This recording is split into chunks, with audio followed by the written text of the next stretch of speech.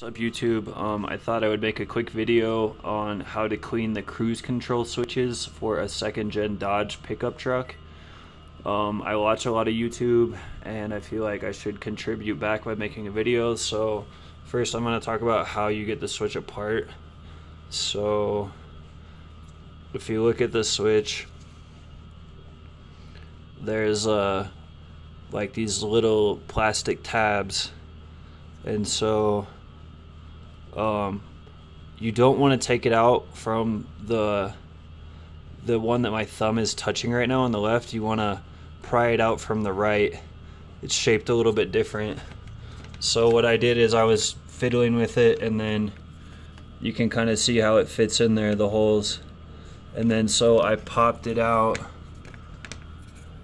like from like this side on the left. Sorry, I mean I gotta do it one-handed, but anyway, so you just kind of pull up, and it'll pop out like from the left side, like this. So pop it out from the left side. I don't think you'll have much luck trying to pop it out from the right side or the inside. You could call the left the outside and the right the inside. So pop it out from like the outside. So popping it apart isn't really too hard. There's a chance you might break it, just be careful.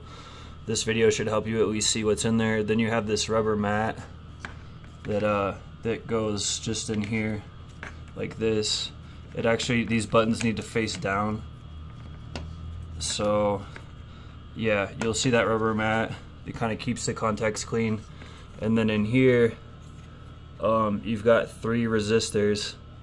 And then on the other side, these are like the switch contacts here.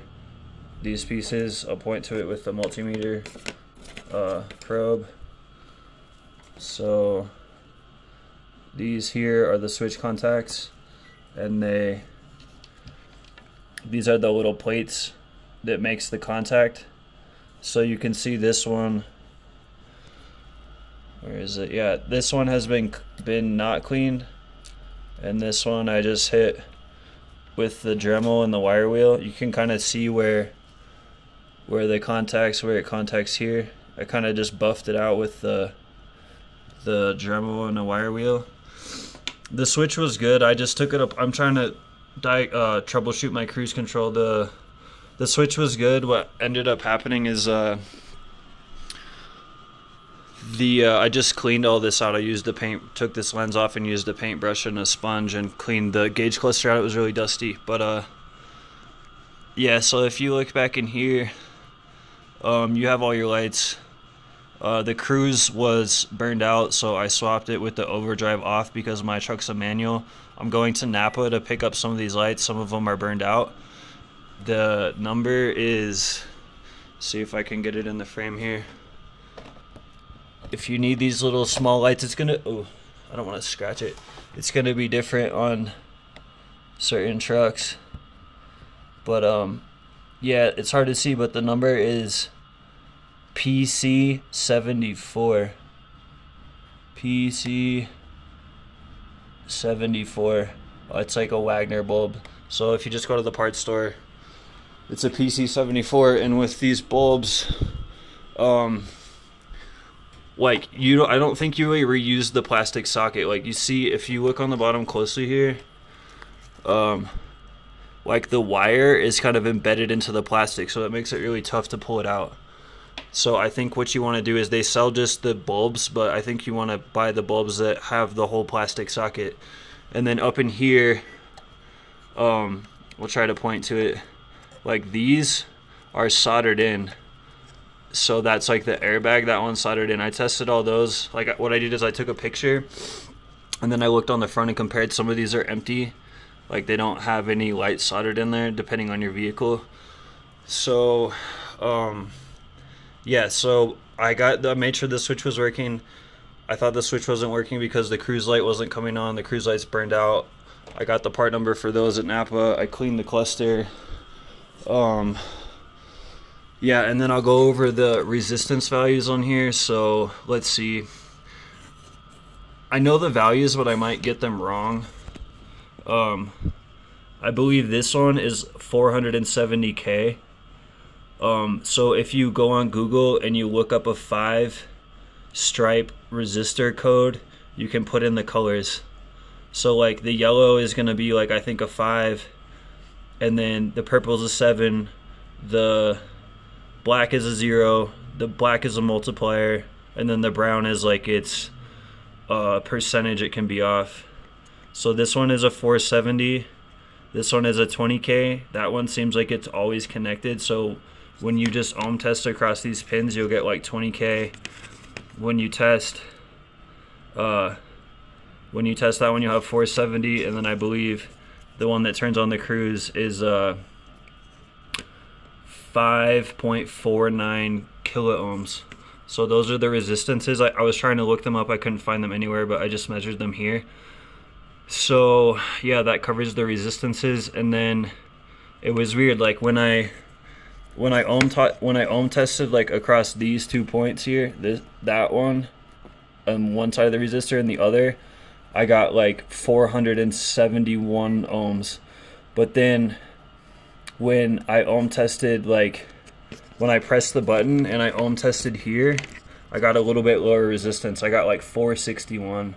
And then when I did the cruise on, that was like, instead of 5.5K, it was like 4.3, but the switch still works. So if your values are a little off, I'm not sure why I'm getting a lower resistance. I could see maybe getting a higher resistance because there's corrosion, but it doesn't really make sense that when I close these switch contacts that the resistance goes down. I don't know, but it doesn't really matter as long as you're within that spec.